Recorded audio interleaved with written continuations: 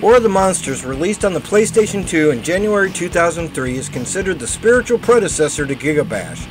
Both games share a similar premise: giant monsters battling in destructible environments. War of the Monsters was groundbreaking for its time, offering a unique blend of 3D fighting and kaiju action.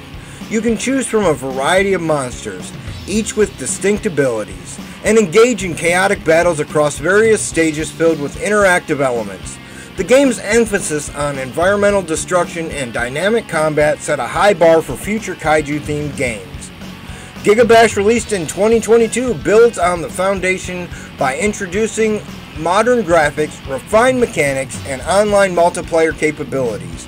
It retains the core elements that made War of the Monsters a cult classic, such as diverse monster rosters and destructible environments, while adding new features like special abilities and power-ups. The influence of War of the Monsters is evident in GigaBash's gameplay and design, so if you've not checked out War of the Monsters for the PlayStation 2, I recommend playing it any way you can.